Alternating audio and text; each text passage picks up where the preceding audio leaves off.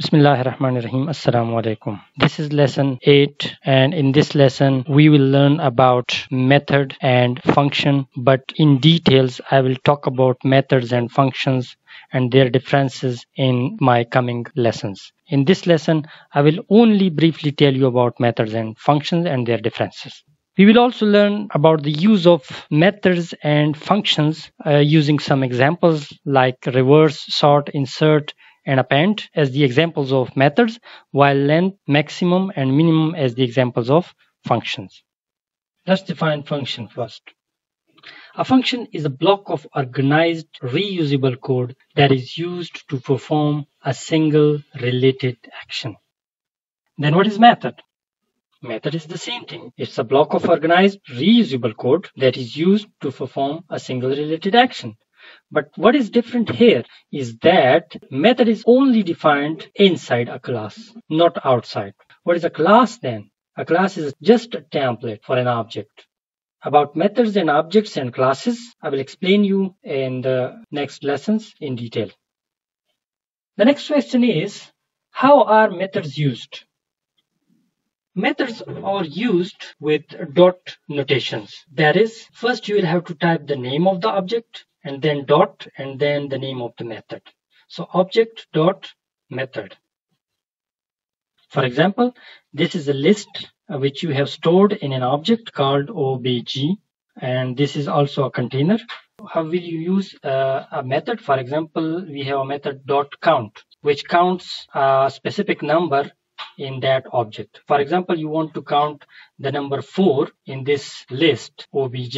Then type the name of the variable, that is obj, and then the name of the method dot count. So obj dot count, and then in parentheses you will have to type the number that you want to count. And how are functions used? They are not used with dot notations, they are used without dot notations.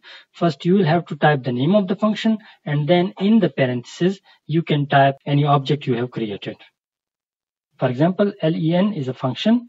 You will have to use it like this, len, and then parentheses. Inside parentheses you will have to type this obj. Now let's compare methods with function. If you use method on an object, for example, you inserted a number in a list, then that object is modified and it will contain that inserted number in it. But the function just gives you the output, but it doesn't modify the object itself. Another difference is that method is called on an object, while function is called without an object. Method is bound always to a class, while function is not bound to any class. Method is specific, while function is generic. If a class doesn't have a method, you cannot call that method on an object of that class. But on the other hand, a function can be called on any object of any class. Method is dependent on object, while function is independent of an object and its class. Unless you type the name of the object, method cannot be called, while on the other hand, functions are called without typing the name of the object. Methods are always defined inside a class, and functions are always defined outside the class. In structural languages like C, we use functions. In object-oriented languages like C# and Python, we use methods. Python is a hybrid language, so you can use functions as well as methods in Python. Methods are always used with dot notations. However, functions are not used with dot notations. For example, obj.method. This is the dot notation. While functions, as you can see, it doesn't have any dot notation in its use. Now let's use some methods and functions. Methods, for example, dot reverse, dot sort, dot insert, dot append. And functions, for example, len, max, and min. First of all, let's learn the use of a method reverse. What does this method do? This method reverses the sequence of numbers or characters in a list. For example, you have created a list and you have named it A, or you can see you have saved it in a container A, and that list has the numbers from 1 to 5. If you want to reverse the sequence of numbers from 1 to 5 in this list, you will have to use the method reverse. So how will you use the method reverse? First type the name of this object or the container, that is A, and then dot reverse. This is the name of the method, and then the pair of parentheses.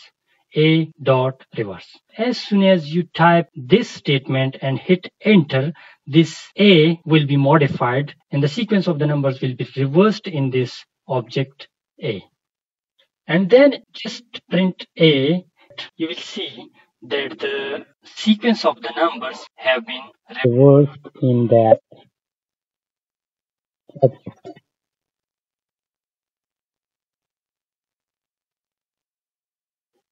However, you cannot use this reverse method on tuples, sets, or dictionary. What if the reverse were a function? Then you will have to type it like this: reverse and then parentheses, and inside parentheses you will have to type the name of this object. So reverse A if it were a function. But as we know in Python, reverse is a method and it's not a function. So you will have to use it in this dot notation method, not in this way. Another method is the dot sort method. What does dot sort method do? It sorts the numbers or the letters in a string or in a list in ascending order. For example, you have a list A. This list has 5 numbers from 1 to 5, but they are not arranged in ascending or descending order. So if you want to arrange these numbers in this object A in ascending order, then you will have to use the method dot sort. So you will have to type A dot sort and then pair of parentheses. Then type print A, you will see the result.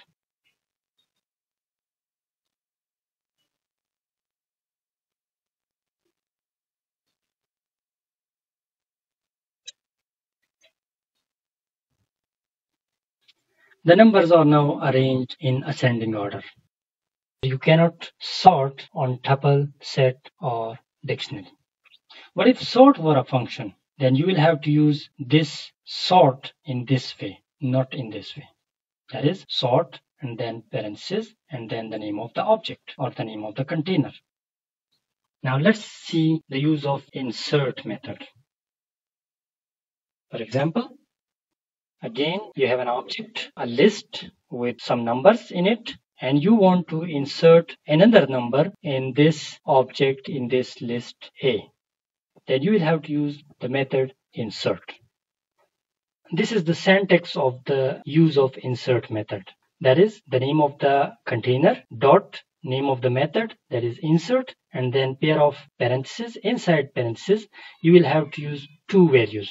The first one is the index that will tell this method where to put this number. So this is the number that you want to insert in this list, and this is the index, that is the position where you want to insert that number.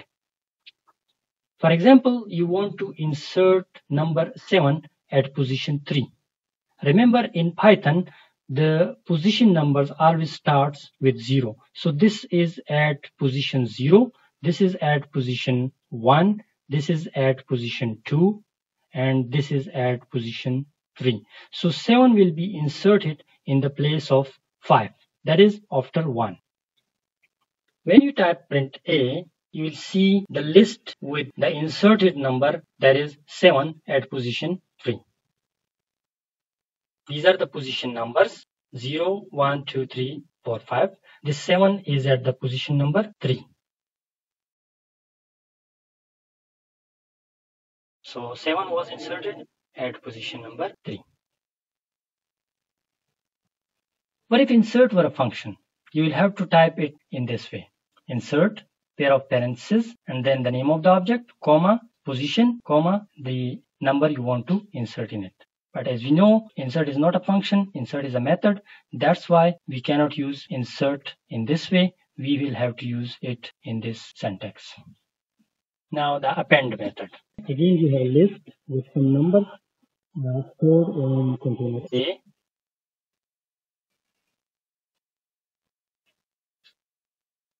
The syntax of using the append method is a.append, and then inside the pair of parentheses, the value that you want to append to this object A. Remember, the difference between insert and append is that in insert, you can insert a value anywhere in this list, but using append, you cannot insert the value anywhere in this list. The append will always insert the value at the end of the list. So any value you want to insert, it will be inserted after this number 4. A.append 7. You want to append number 7 at the end of this list. So this 7 will be inserted at the end. When you type print A, the result will appear like this, with number 7 inserted at the last position. If append were a function, the syntax of using the function append would be like this. Now let's come towards the use of some functions. The first function is len, which tells you the length of the object, the number of digits or the number of letters in a string. For example, you have a tuple A in which you have numbers 1, 2, 4. So there are 3 numbers in this tuple. If you want to know the length of this tuple, then you will have to use this len function. Similarly, you can use the same function len on strings. For example, you have a string B which contains some letters. The length of the string A is 6. So if you want to find out the length of A, the syntax is len, and then in parentheses type the name of the object. It will tell you the length of the tuple. Similarly, if you want to find out the length of B, then type len. Inside pair of parentheses, type the name of the object, that is B. It will tell you the length of this object. What if length were a method, not a function? Then the syntax would be like a.len. And for B, it would be like b.len. But here, as we know, in Python, len is a function and not a method. So you cannot use len in this way, but you will have to use it in this way. Max is another function. This function tells you the maximum value in a list or a tuple. For example, you have a tuple stored in A and a string stored in B, and you want to find out the maximum value in the tuple as well as in the string. Then the syntax of using max is max and then pair of parentheses and then the name of the object of the tuple in between these parentheses. It will tell you that 4 is the maximum value in this tuple. Max B, it will tell you that the biggest value in this string is s. If max were a method, then you will have to use max in this syntax. The last one is the min function. Again, you have 2 variables, 2 objects, one with a tuple and another with a string. To find the minimum value in A, the syntax is like min and then inside parentheses type the name of the object A. It will tell you that 1 is the minimum value in this tuple. And if you type min B, the minimum value will be A in the string ROSHAN. If min were a method, the syntax would be totally different and you would have to use it in the dot notation. Now let's open the IDE and try some of the functions and methods. For example, you have a container A that contains a list of numbers from 1 to 5, and then you want, for example, insert a number in this list. You will have to type a dot insert and then inside parentheses the index. For example, you want to insert it after this 3. So the index of this 3 is 2, 0, 1, 2. So you want to insert it at position 3. You will have to type 3. And then what number you want to insert, for example, 8. Hit enter and now see the result, print A. Here you can see that the number 8 has been inserted at position number 3. Now let's see the use of a function, for example, len, and then type the name of the object, that is A. So it tells you that the length of this object A is 6. So 1, 2, 3, 4, 5, and 6, because A has been modified by this insert method. So that was all for today. Thank you for watching the video.